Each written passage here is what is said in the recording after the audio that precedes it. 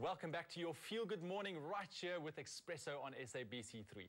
Now, today we've asked you to tell us on Facebook what you roughly spend per month on petrol and what you do to reduce that. And thank you so much for all the comments that you did send in. We will read them in just a little bit. Now, this morning we have the car guys from overdrivetv.co.za with us, Gavin and Chiro, to talk about two cars worlds apart. One much more fuel efficient than the other. The first, the Fiat 500, and then the huge Nissan Navara double cab. Guys, good morning. Welcome to Expresso. Morning, thanks. Thank you. It's first time on a Monday morning for you guys. Yes, it is. It feels a bit different, but good to be here. Love to see you in your book kit. Yeah, I'm not on my book kit today. Exactly. Friday once again. Looking very smart. Yeah.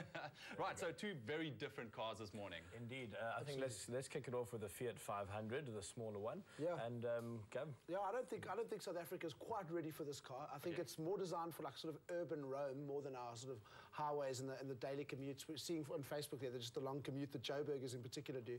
I'm not sure if it's quite designed for that sort of thing, but having said that, it is a wonderful little car. It really is cool. And I just think to the South African male eye, I think the styling might be a little bit challenging. I think. Challenging. Yeah, the way you were challenging. Look, I like it. It's very retro and very modern at the same time, and it's a really cool looking little car. Now, of the two cars we have this week, the massive double cab Bakkie and this little Fiat, guess which one Gavin can't fit in?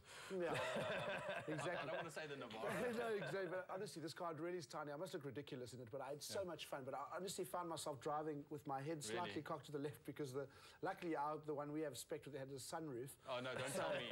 So no, I didn't open the sunroof. It wasn't that bad, but it did where the little alcove goes where the sunroof is. Yeah. That's kind of where I found myself cocking my head to one side. No. But so much fun to drive. Really a great car. Yeah, nippy little car. Absolutely. The original Fiat 500 would have had a little air-cooled engine, and those make a certain noise. Maybe you think of an old Beetle or old Combis, they've sort of got that rat-a-tat kind of noise. I think they've engineered it in this car, and it's just got that brilliant little 1.4 engine, and it's all you need for the city. If you are battling with fuel consumption, if you do a lot of daily driving in traffic, this is pretty much all you need for the city, is a little engine like this.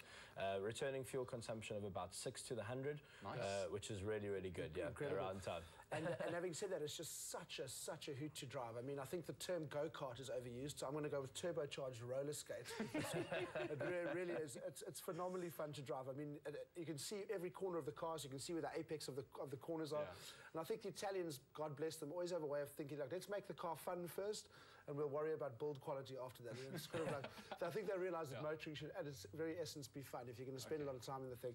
And it's got, as Chiro was saying, that exhaust note is wonderful, and it's just got this really buzzy sort of sound to it. It's like a Jack Russell and too much caffeine. It's like it.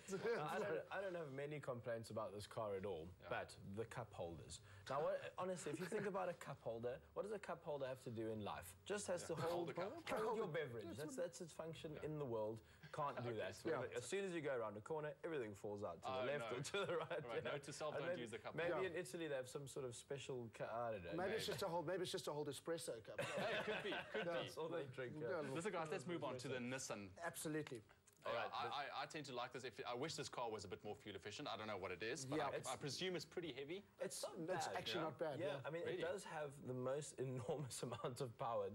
When I got the car delivered, the driver said to me, "This is a dangerous Bakkie," and I said to him, well, "Why? Is it high on the hijack list, or is it what?"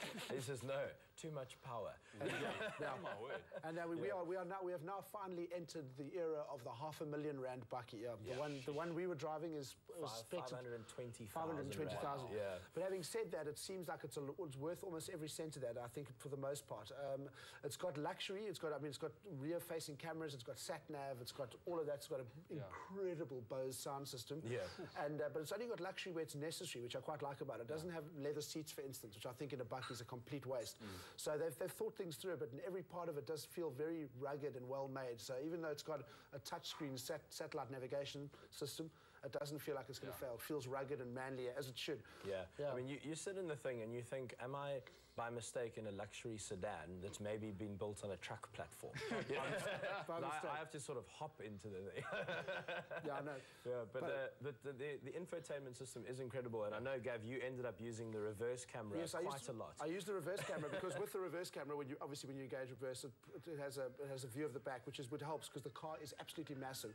And then so when you're reversing with the two massive rear view mirrors, it actually feels like you're reversing in widescreen. I managed to make it 1 kilometre kilometre down a dirt road in a reverse. Kilometre backwards. A kilometre. Just you. It had to be you. Just because I could. I thought I'm going to try this out. I don't know how he gets himself into these situations just to reverse.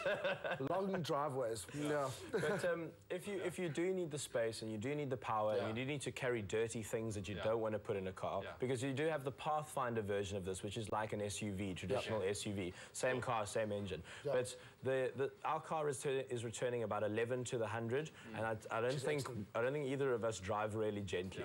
Yeah. So I think that's very good, guys. I'm going to have to stop you right there. Thank you so much for the chat. Appreciate it. Thank you. So just one more thing before we go. Have you heard about the Mango promotion that they signed with Total, where they're giving away 1 million rand in fuel vouchers? I have now. Right. So we're going to tell you all about that a little bit later. But first up, let's go read some of your comments on Facebook.